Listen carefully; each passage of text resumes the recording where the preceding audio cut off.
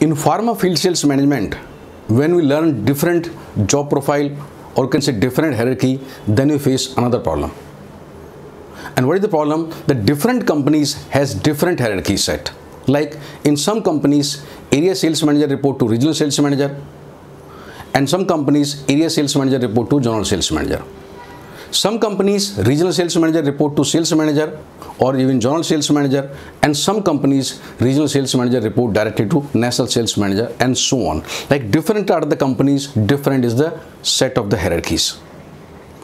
Now question comes, how to address this change of the role, or how to accommodate or adjust into these different situations. Same way, different company has a different name of the designations. Say some company has MR, PSR, marketing executive, territory manager, business officer, sales officer, and business manager, and so on. That is grassroots level working person. Some company or first line manager, they call it area sales manager, area business manager, field sales manager, or some kind even supervisors.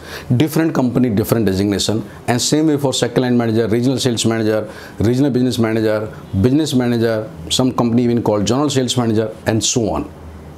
So question comes, why the different names are there, and how to read these different designations, and what is the purpose of making different designations.